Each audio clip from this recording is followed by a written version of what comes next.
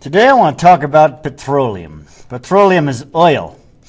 And we want to talk about oil. Oil is just a fascinating subject. We use oil to power our cars and for just lots of things. We'll talk about what it's used for, etc. So let's kind of get at it. First of all, something called petroleum. What is petroleum? Well, it's also called crude oil. Okay, this is the stuff that's pumped out of the ground using one of these derricks over here. It's an oily, flammable liquid consisting of a variety of chemical compounds that is produced in sedimentary rocks of organic matter. Okay, this illustration right here, I'm going to talk some more about it a little bit later, but it talks about what a barrel of crude oil is used for. The barrel is the unit that they use to measure crude oil. I believe it's like 42 gallons. I don't know exactly, but yeah. Also involved in this is something called natural gas. It's a gas consisting mainly of methane. Methane is the element or the molecule CH4, that's carbon connected to 4 hydrogens, that is produced in sediments and sedimentary rocks during burial of organic matter. Now, one thing you're going to notice about natural gas and petroleum, there's something about sedimentary rocks, and we already learned about that. This picture right here down at the bottom is us burning natural gas. If you've got a gas stove, it burns natural gas most likely. That's the most common things. Now, where do you find petroleum and natural gas? Well, first of all, you find them in sedimentary rocks. That's right, they find it in sedimentary rocks. Now, why is that? Well, it's because if you think about it, organic petroleum is from organic things. What's that mean, organic? Now, you probably think of the organic, you think about healthy food and stuff like that. Well, in this sense, organic is basically dead things, okay? Something that died, so something that was once alive, and it died, usually plants, and those plants then eventually turned into oil and into natural gas. And so we'll talk about that process.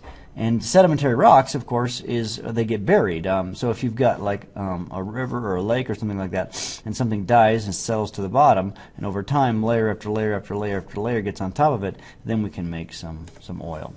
Here's kind of the process of oil formation. First of all, we have, like that picture I just illustrated, we've got some decaying organic matter at the bottom of, say, of a lake or something. So you've got this. This is just a common thing that we see all the time. And then the second picture is the dead matter is covered with silt and mud. This silt and mud eventually compresses into rock, leaving the organic material trapped between 2 layers of rock. So here's our decaying organic matter, and it's caught between the rock and the mud.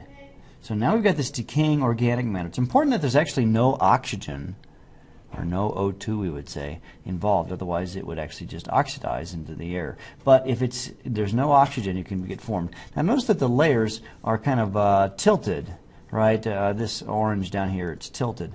Again, that's going to be caused by some variety of, probably in this case, maybe possible some compression from plate tectonic activity.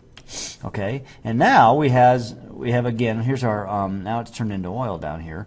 As more silt and mud is laid down, more layers of rock are added to the top of the organic matter. Possibly some volcanic activity may also be adding extra layers of rock on top of the organic matter. This is taking millions of years. The extra weight of the rock, as well as some heating from beneath the crust of the earth, are helping to drive water out of the oil to be. You don't want to get water in your oil. And so now it's even more curvy, if you will, because of that. All right, and then the oil seeps upwards through porous rocks as a result of the great pressure of the overlying layers. It does this until it hits a non-porous layer, and there it collects like so. And so basically what happens is they find these pockets, and they're always looking, the exploration geologists who are looking for oil and natural gas are looking for basically this. Now, what's this called? That's right, it's an anticline. They're looking for this anticline. When they find this anticline, what they can do is they can put a drilling rig at the top right here, and they can drill down and find the oil and natural gas. And over here, of course, if we find some over the ocean, they have to build a drilling rig, right? Basically the same concept. It just fits over the top of over the water, because there's just a big demand for these things. Yeah, so you get that. How do you extract it? An interesting thing about how you extract it. So if you have a rig, let's say we have a water rig, you then, because you can't just sort of just, how do you pump it out of there? They actually pump something down. Usually they pump in some steam. The steam then pushes the oil up out of the ground, and then they pump it, and then they take it to wherever they're going to store it, and then they take it to wherever they're going to use it. So they actually pump something down into it. Steam is what they typically will do. In some cases, if it's really a cold place, like say, up in Alaska and stuff like that, they may have to actually put even warmer. They should get the steam super hot because they have to kind of get the stuff so it's not so cold. All right. Then once you have the oil, all right, it's actually not very usable.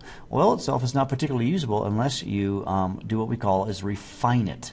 And the way you refine it, amazingly enough, is you take the crude oil and you boil it.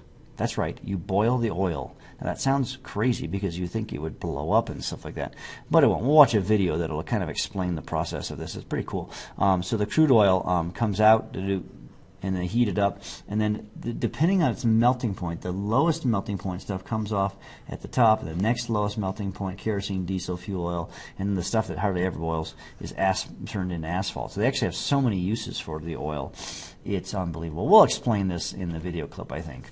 Now, I should say, I want to talk about this later, but oil is used for so many things. Crude oil is actually, most of it, again, half of it, let's say, is gasoline, 40% diesel fuel, heating oil, jet fuel, and kerosene. Okay, so this is, so 90% of it is used for burning and for transportation type things, and heating oil, I don't know, all transportation heating oil, isn't it? But for burning. And then 10% for other things. Residual fuel oil. They'll do it for lots of other things. They can plastics are made out of oil, so